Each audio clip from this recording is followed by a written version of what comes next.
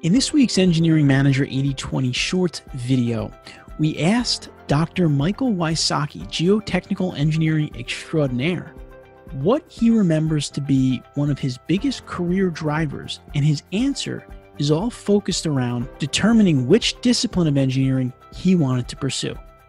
Michael?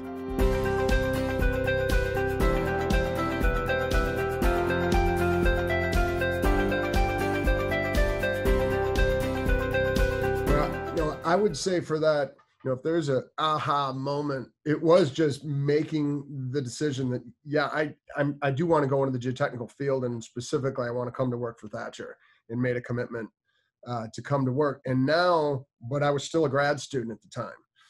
And now it could be with all the things you're learning or you have access to. There are some spots like Deep Foundations, I was doing extra reading on the side, gathering other stuff and really grabbing that. Some of the other stuff was, I'll do enough to get the grade.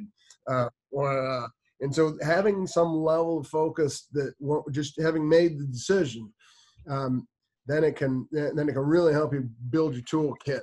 Well, as now I'm in a position to go have access to all sorts of things. And even future Thatcher competitors think I'm a great young kid they want to take in and show them all their stuff. So yeah, that helped out a lot once I knew what I was going to do going for it.